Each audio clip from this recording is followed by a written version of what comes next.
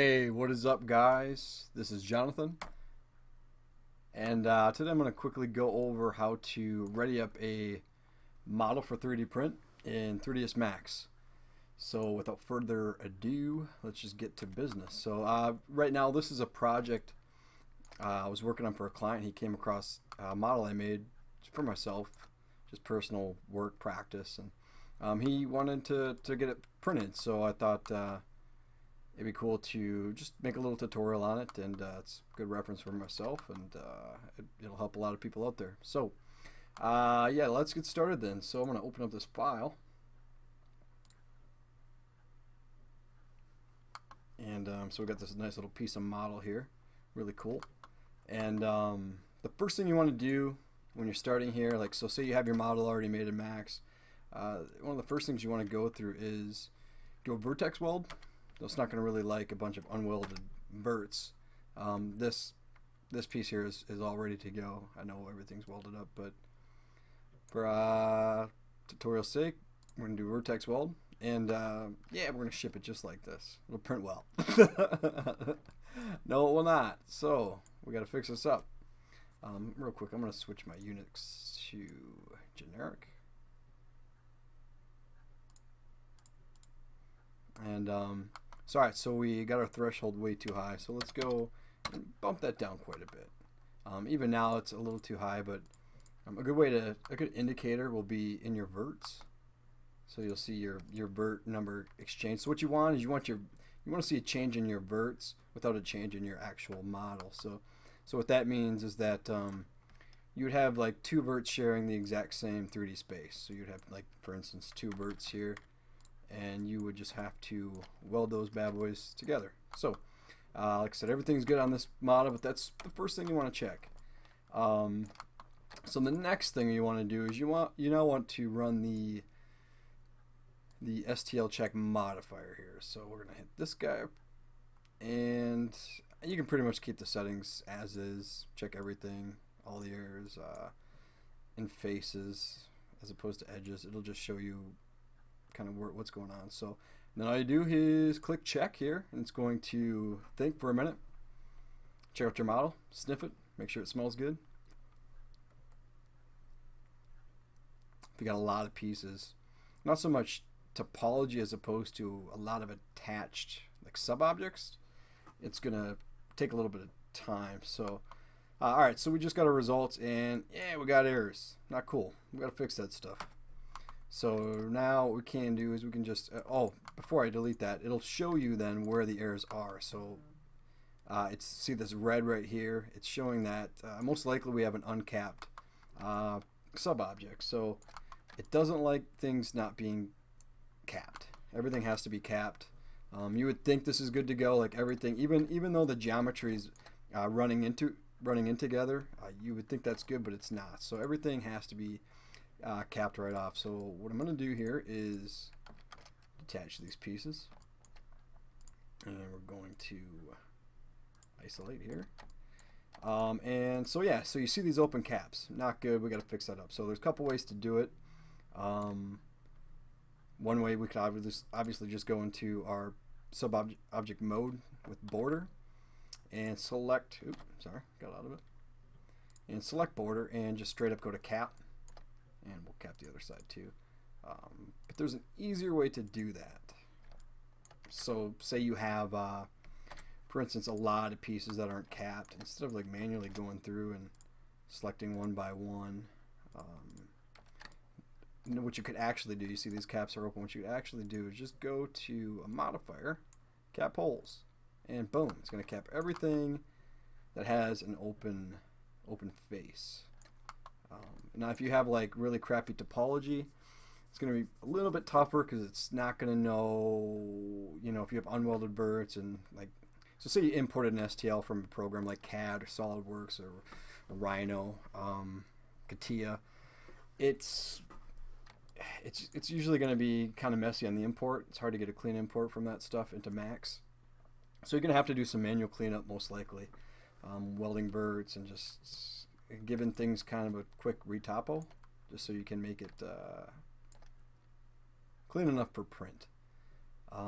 So alright, so we're going to delete that. Oh, no, actually, I don't want to delete that. We're going to actually want to collapse that. So we're going to get out of here now, and we're going to go back to this big piece. Now, what you can see here is, like, you can see where these two are good. Let's try to attach this. So this one didn't have any errors because, as you can see, it's straight up capped right off nice. So you have a nice cap here. So what you want is solid blocks capped in conjunction with one another. So so yeah, that's good to go. So let's just go back here and let's attach everything. Cool. And let's give it one more. Sorry, computer's a little laggy.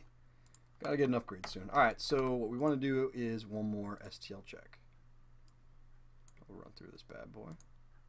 Check it. Everything as it is. We'll hit check.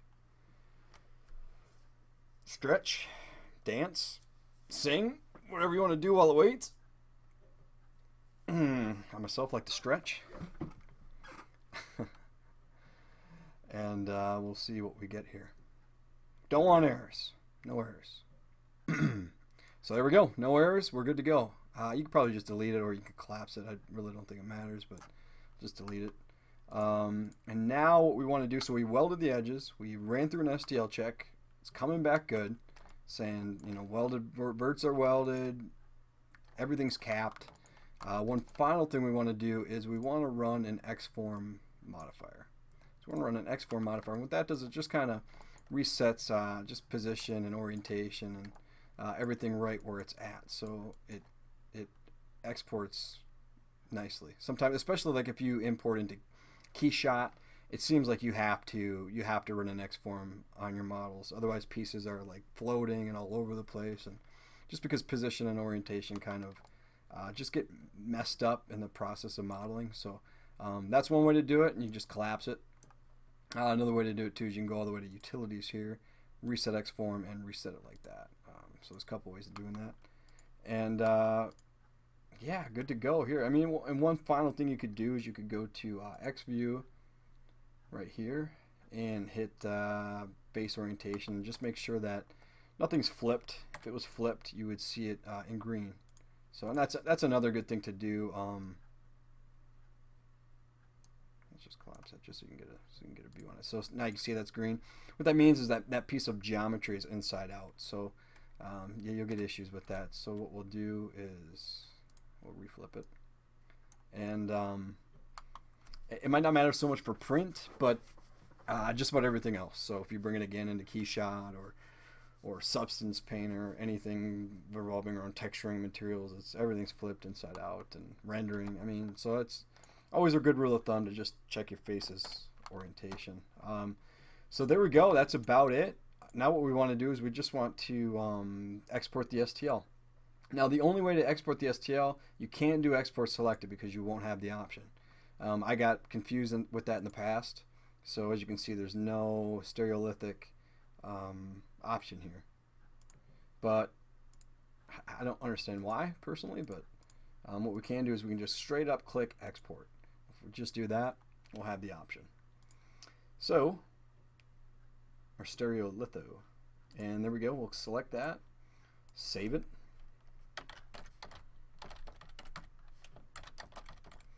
and yeah, you don't even have any options. Just a couple options. I just default it. I'm gonna give it a name,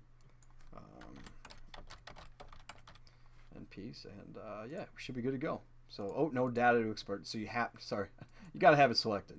I didn't have it selected. I didn't think you need to, but yeah, totally makes sense. All right. So let's just do that again quick. Sorry for wasting your time.